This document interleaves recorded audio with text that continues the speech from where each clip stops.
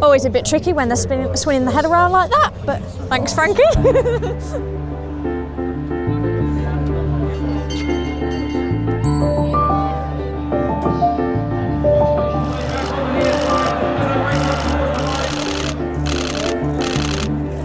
Can we G him up a bit? It's not easy being a photographer when you're only 5'2". Hi, I'm Francesca Altoft and I'm one of the photographers at Ascot Racecourse. I'm going to talk you through the process that I go through when photographing a race. So one of my jobs as one of the course photographers helping out the official photographer here at Ascot is to get photos of the winner of the best turned out. The easiest way to do this is to get them on the way to the start. We also try to get all of the runners on the way to the start just because you never know who's going to want to see those photos, and they're often quite nice photos of horses before they get wound up during the race. And obviously during the race it's pretty much impossible to get every single runner, so we just do our best at this stage. This one's going to come past sideways, also not quite as photogenic as some.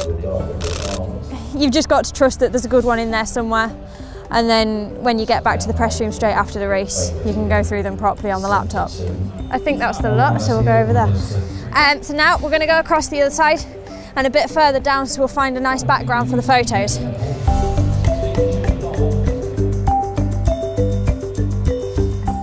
During races on the round course, they're almost guaranteed to be on the far side rail. So because they're on that rail, we're restricted on where we can stand before the finish line on the far side. And again, I'm not the tallest, so being head on isn't ideal unless you've got a step ladder, which I have, but in heels, I don't fancy standing on it very much. So being this side, you can just get a nice side on shot of the horses as they come past towards the line. And they're away. Racing. So it's quite nice because in this job you don't really have to worry about too much until they turn into the straight, so you can watch the races, which is it's always quite nice, especially at big meetings, to be able to actually watch the majority of the race and enjoy them. I think understanding racing and understanding horses is quite important. I'm glad that I do have that passion for racing. I don't know what I'd do in life full stop if I didn't have a passion for racing, so it does make the job easier, definitely. Right there, Marshall, plan 2 friendly, just fine up the rail. Tash Khan behind these from Military. Okay, so it's gone a little bit darker now. It's not quite as bright as it was first thing. So I've adjusted the camera settings just to make sure that the photos are a little bit brighter. Photography is all about light. So just looking at this race as they come into the straight, the horse on the outside, the Godolphin horse Tiscani, looks to be going quite well. Okay, so this looks like it could be quite a tight finish.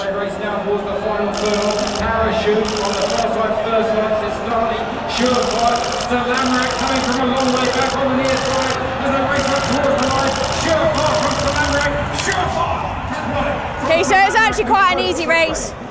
You use the commentator a lot, so you're always hoping that the commentator's got it right in the closing stages, especially when it can be quite a tight finish like that. It's never easy if the commentator doesn't sound too sure about what's actually in front. Okay, so we'll see if we can get any sort of celebration out of this.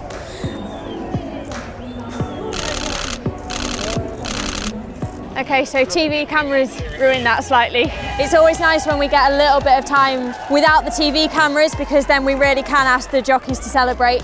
But obviously the TV cameras were right there the whole way then, so no nice photos, but that's life. Yeah, so if we've not been to the winners' enclosure, we head back to the media centre, pick out the best photos quickly and get them edited into wherever they need to be. Some photographers, like myself, are working for the course, so sending them to the course photographer is the important thing there. Other photographers are working for the press, so they'll send off to various agencies, newspapers, whoever they work for, and that's how the photos get out into the wider world as quickly as they do.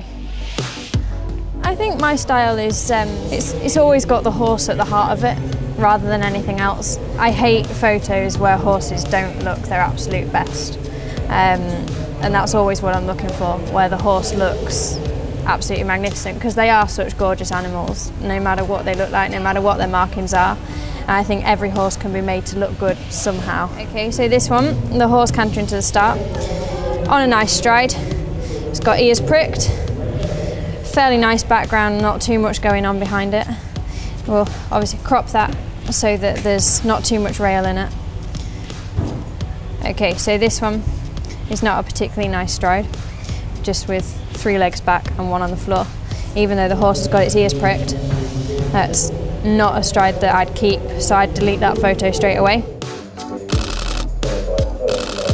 So my favourite thing about this job is the stories that you have to tell, the things that you get to see, and no 2 days are the same. You're always getting different jockeys win, different horses win, and all horses have got a story behind them, no matter who they're trained by, no matter who they're owned by.